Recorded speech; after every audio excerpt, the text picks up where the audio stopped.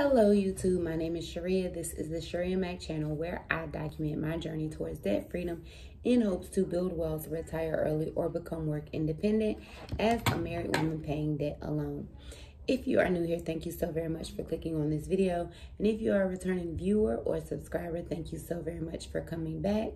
If you're new and you're a viewer but not yet a subscriber, please consider subscribing to follow my journey towards eliminating 6 figures worth of debt as a married woman paying debt alone.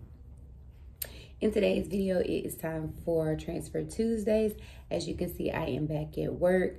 My voice is a little raspy because I was hollering at the J. Cole concert on last week. But I'm going to push through and we're going to get through this. So if you're interested to see the amount I was able to transfer towards debt or savings this week, stay tuned.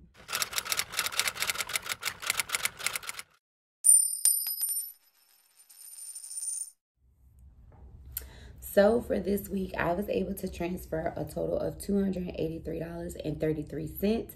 And the breakdown is as follows. $73.33 went towards mortgage principal.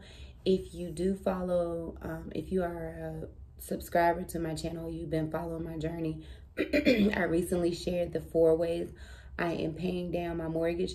And one of them is to pay enough to take my mortgage to the near zero. I'll share more details about that in that video for October. But $73.33 did go to mortgage principal for this Transfer Tuesday. $125 went to my Freedom Fund. I do have a goal to save $36,000 towards my Freedom Fund within the next 3 years. The 3-year mark is when I plan to heavily consider or be able to walk into full-time self-employment as a licensed clinical social worker in private practice. So $125 went into my Freedom Fund. $25 went into a money market that I also have with Ally.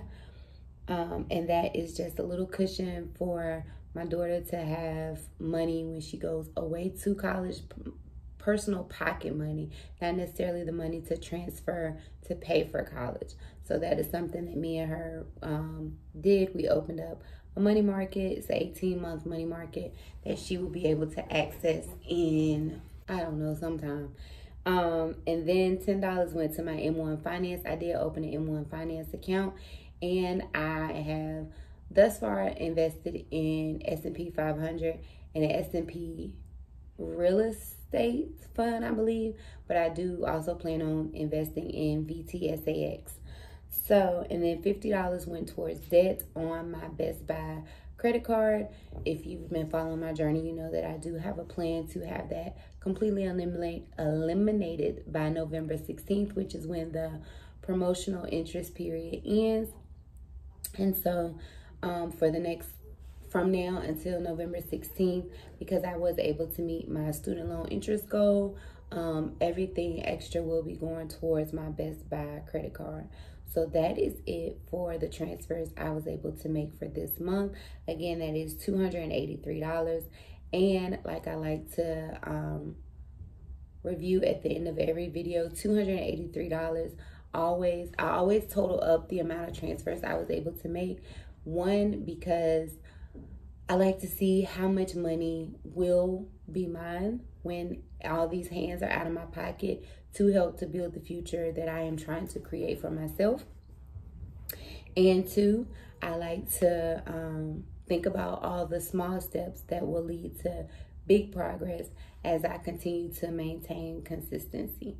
So that is it for the Transfer Tuesday for this week. If you were able to make any major transfers towards debt or savings or your future, whether it was $283.33, 33 cents, $28, $83, no amount is too big or too small when you are trying to work towards your future and reach your goals.